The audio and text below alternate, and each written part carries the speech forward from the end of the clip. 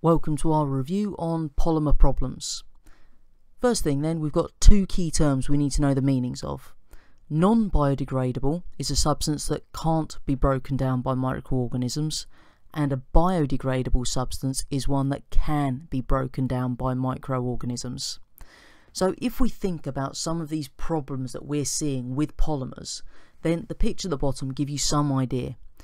On the left hand side you can see the fact that because these polymers are non-biodegradable, then they just don't break down.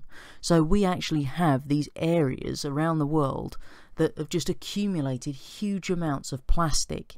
So we actually have these things called actual vortexes, where we've got in the oceans these massive areas of plastic that just sit there years and years on end, just not breaking down. If we've got things like those little can holders, then you can see the problem in the middle picture.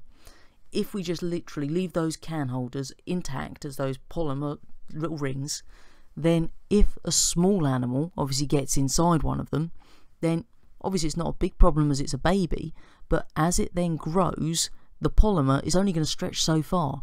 And you can see the deformity caused in that little creature there because the plastic's not giving anymore and those living cells can't actually stretch around it, so you just get the deformed shape in their shells. And on the right hand side of the picture you can see a triggerfish there that is actually just trying to eat a plastic bag, and if animals eat plastic then it's going to kill them.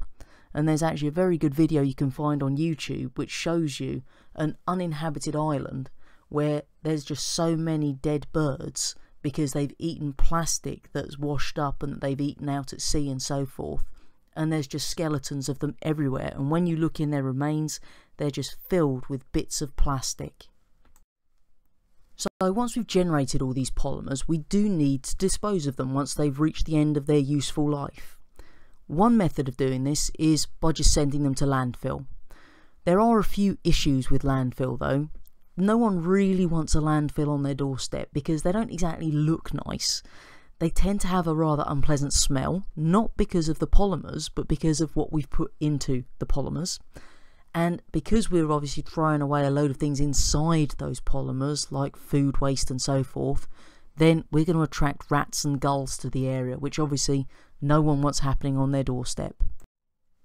The second method of disposal then is burning.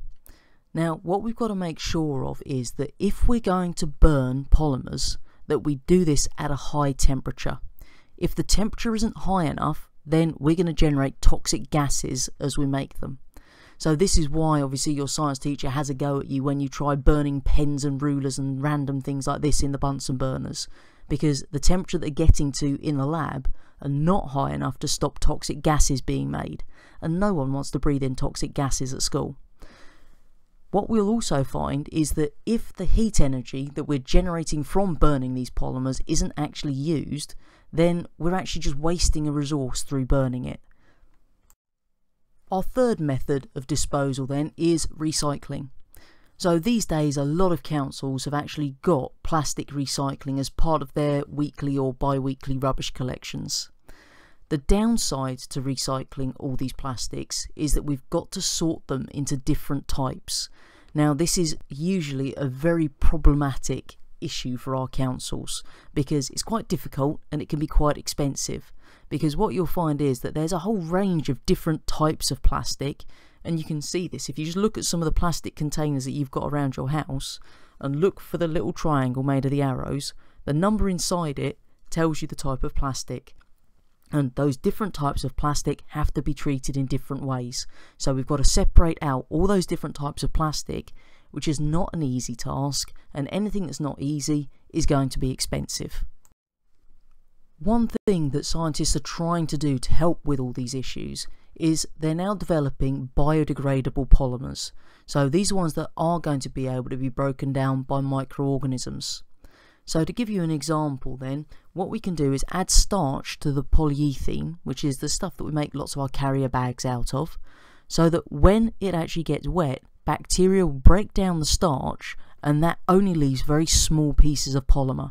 So in doing that, what we're seeing is not having this problem of these large pieces of polymer lying around for so many years.